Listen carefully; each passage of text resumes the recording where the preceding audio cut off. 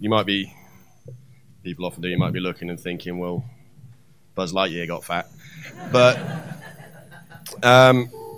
no, see, I often think, like, you know, people, I'm not worried. I'm reconciled with the fact that I'm neither handsome nor thin.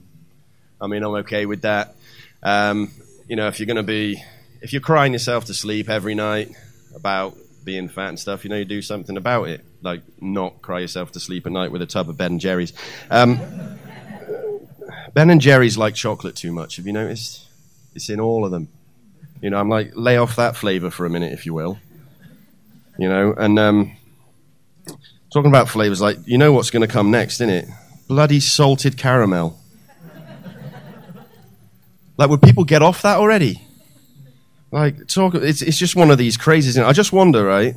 Does the guy who salts the caramel, you know, the salted caramel guy, right? I feel like I just want to say to him, look, you know, the money you're making now, because everyone's into salted caramel now, the money that you're making, like, look after it.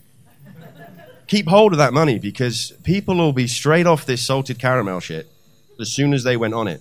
And I bet he's just put a down payment on a massive house. He's got a swimming pool being put in. You know, the guy who invented fidget spinners, he's just had his repossessed.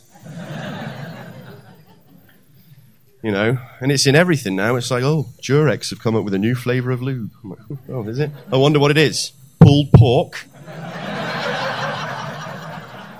Because that's another one, isn't it? I mean, yeah, of course, that has a double meaning. But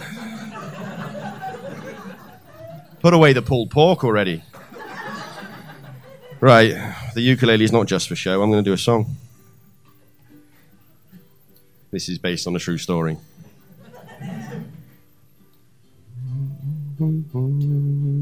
Can't be on your period for 30 consecutive days. I've had a look on Google and there's absolutely no way. You really have my sympathies if what you say is true, but I'm having trouble believing you. 3 months now. Come on, just tell the truth. Weekly bill for tampons must be through the fucking roof. Fanny like a butcher's shop, your pants are stained red too, but I'm having trouble believing you. 6 months now, will it ever end? I won't hold my breath. If what you say is accurate, you would have bled to fucking death.